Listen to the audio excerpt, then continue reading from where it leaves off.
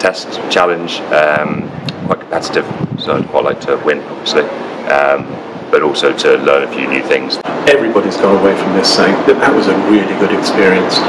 It's a great introduction into how to run a project in dynamic and really strenuous circumstances. We're here today for the introduction of the Cranfield Project Management Simulation Competition, Active Cup. Participants on the Active Cup understand how to deliver a project.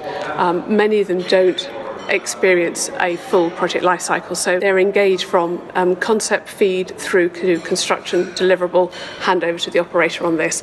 As process engineers, they're usually involved right at the beginning. They don't necessarily see the end. So the Active Cup gives them the opportunity to actually understand what takes place from beginning to end. So project management competence is the absolute bedrock and foundation of effective delivery of projects in our industry. We invest heavily in this program. We think it's very important. We run it 3 times a year. On average, we have around about 20 to 30 teams from across the industry going through this program, and this enables us to develop that key competence of our project managers in the industry.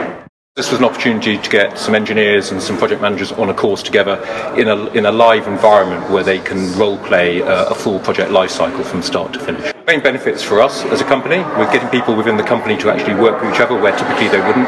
So we've also brought along one of our business development managers, and he's working with a project manager and a brewery process engineer as well as a packaging engineer. So we've got a complete mix, and that's hoping that when we leave here, these guys will carry on the communication chain and hopefully benefit the business.